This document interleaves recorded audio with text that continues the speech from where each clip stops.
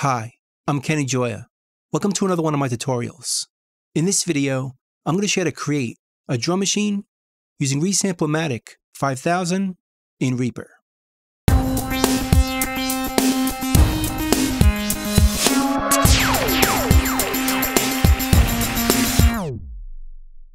Now I'll start off with a blank project and make a new track. Just double click over here and we'll name it Drum Machine. Give it a color, something like this. Then we'll set up the input to MIDI right here and choose my USB MIDI keyboard, which can be seen down over here. This is not a part of Reaper. I just put this here so you can see my keyboard as an input. Then we'll go over here to record monitoring and turn it on. So if we go into record and play the keyboard, we'll see input on this meter, letting us know it's working. So now we can put the sampler plugin on this track. On the track effects, right here, we'll go to the Reaper ones over here and choose ReaSamplOmatic5000, which is the sampler that comes with Reaper. We'll choose it, and it looks like this. So now we need to add a sample or a drum sound to this plugin. Now the best way I've found to go through my drum sounds is using the Media Explorer. So let's go up here to View and choose Media Explorer, which we could also select with the keystroke. On PC, it's Alt-Control-X, and on Mac, it's Option-Command-X. Just choose it, and it should show up down here. Then I created some folders for my drum sounds, and I labeled it Sound Library, and some other folders just for my kicks, snares, claps, and hats. So here's where I can go through and audition my sounds. Let's start with a kick.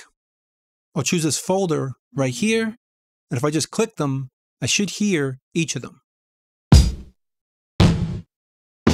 As long as we turn on autoplay down here, and also leave off tempo match, as I don't want to time stretch our drum samples.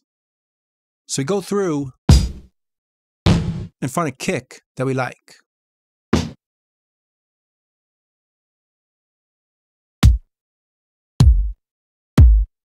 I kind of like this one. Now we could drag and drop it to the plugin. Right here, just drop it. So now if we play the MIDI keyboard, we should hear that sound. And we do. Now it's going to play the kick on any key we hit. So we want to define it for just one key. So let's go over here to Note Start and type in 36, which is C2, and Note End the same way, 36. So now if we play C2, we hear the kick, but if we play any other key, we don't. So we can assign those to other samples. Now we could also change our max voices right here to just one voice. This way, every time we play the kick, it cuts off the previous one,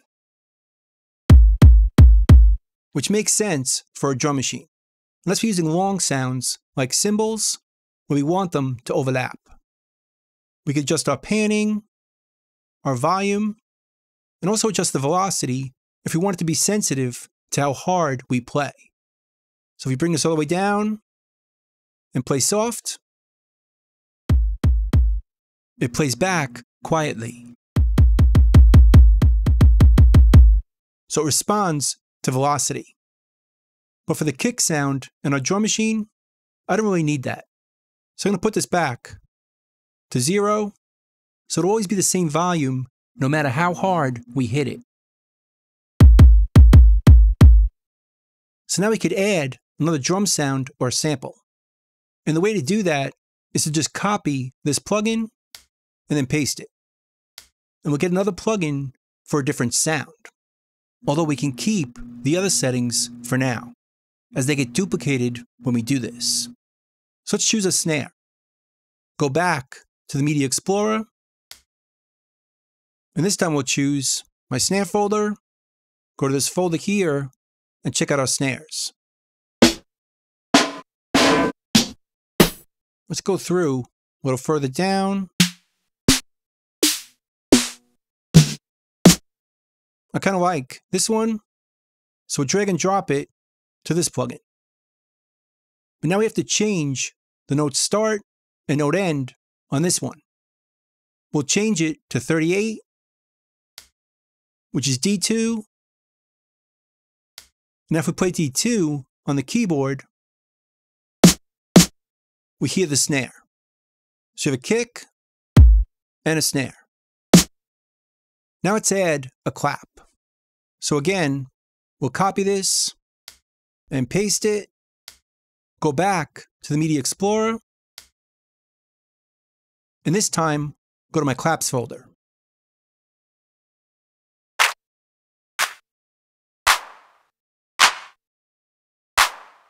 I think I like this one, so drag it in and drop it, change the note start and end to 40, which is E2, play the keyboard,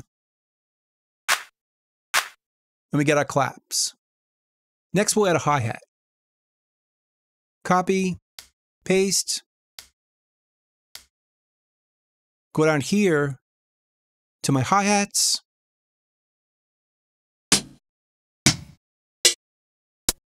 I like this one, drag it in, set this to 42, which is F#2, play it on the keyboard, and we have a hi-hat. Now for the hi-hat, I want it to be velocity sensitive. So I'll change this to infinity. So if I play it soft, it plays back quietly. And if I play it hard, it plays back louder. So I can add accents to my performance. And it'll sound more natural with different volumes for each hit. Now let's add an open hi-hat. Copy and paste it.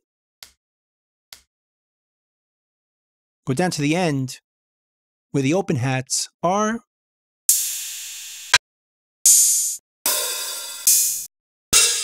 I think I like this one because it's nice and long. So we'll drag it in and drop it and assign this to 46, which is B-flat 2. Play it on the keyboard and it plays back. But there's one problem with it. It plays a bit too long when I play a pattern.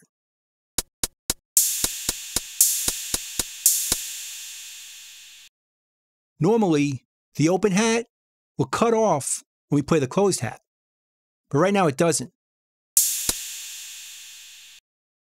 So you can fix that with a plugin. But let's first change the open hat to obey note offs. This is necessary for the plugin we're going to use. Then we'll add a plugin called MIDI Choke. Right there. And let's put it before the hi-hats. Now it's already set to choke using 42 and to choke the sound 46. So we don't have to change that, which is why I chose those notes for the hi-hats. So now the closed hat is going to choke the open hat.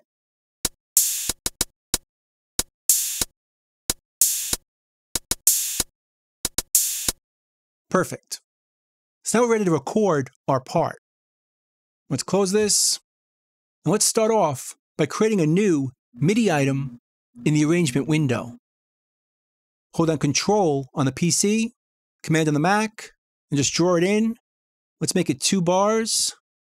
Then I'll create a loop right here by dragging in the ruler and turn on looping down here in the transport. So it's going to loop like a drum machine would every 2 bars. Then we'll turn on the metronome, right-click it, and set it up so it turns off during playback, but it's on during recording. and also add a count in when we're recording of just 1 bar. Now we should also change the mode for recording. If we go here on the track, we could choose record MIDI and MIDI overdub over here. That's going to record like a drum machine where it's not going to replace on each pass. We can just keep adding to it. So I can record this all in one performance. But what I also want to do is quantize on the way in, the way a typical drum machine does. So I'm going to right click over here, go to track, recording settings, and turn on input quantize. And then set it to 16th notes. Now it's going to quantize on the way in.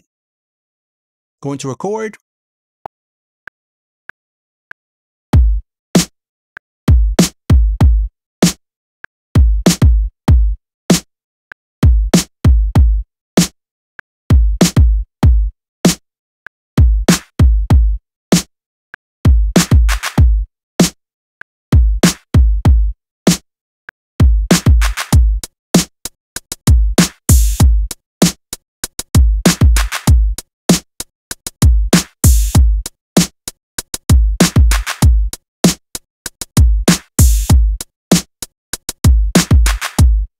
Perfect.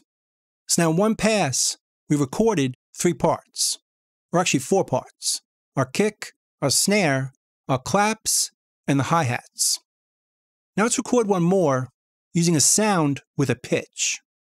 Let's go back to our plugin, duplicate the clap, and put it down here.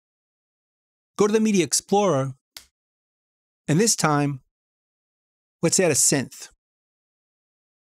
Right over here, called beep. Let's drag it in. And let's change the note to start at 48, which is C3, and end at 60, which is C4. So it's going to play an entire octave. But if we play it now, it plays the same note on every key. We want it to change chromatically. So we could change it right here to note semitone shifted. But then we should change the pitch start to be 0. So it'll start with the first sample and then pitch up. Perfect. So now we could play a melody with our drum machine. So let's record this on top of the other parts.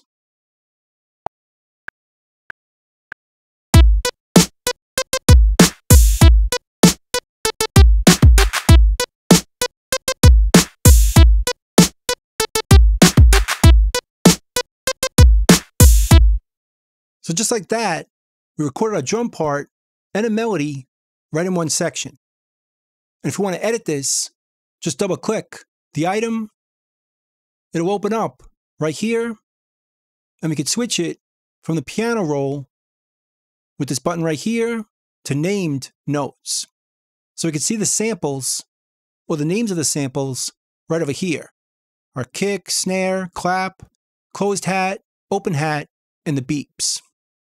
So if you want to edit or redo any of these parts, let's say I wanted to redo our hi-hats, just right-click it, and it selects all those notes. Just delete it.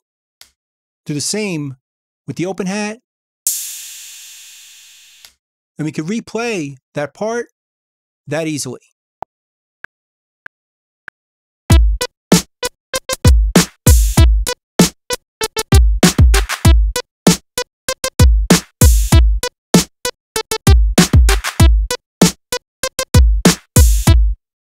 Now that's a lot to set up, but if we want to use this drum machine again, we can save it as a track template. Just right-click on the track, save tracks as template. It's going to put it in the track templates folder and just name it drum machine. So now if we want to use it in a new project, let's delete this one. Just right-click over here, insert track from template, drum machine. And it opens back up with all those sounds ready to go.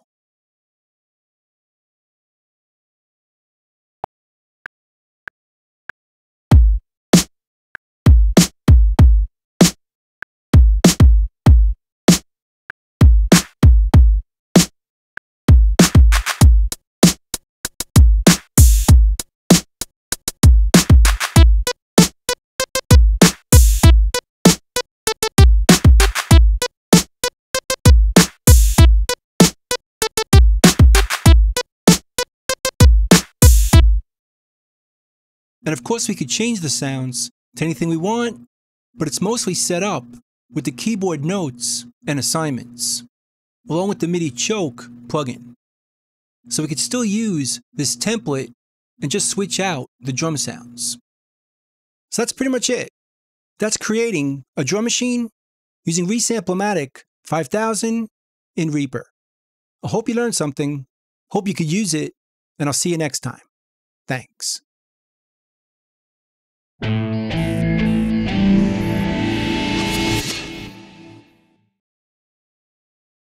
Bye.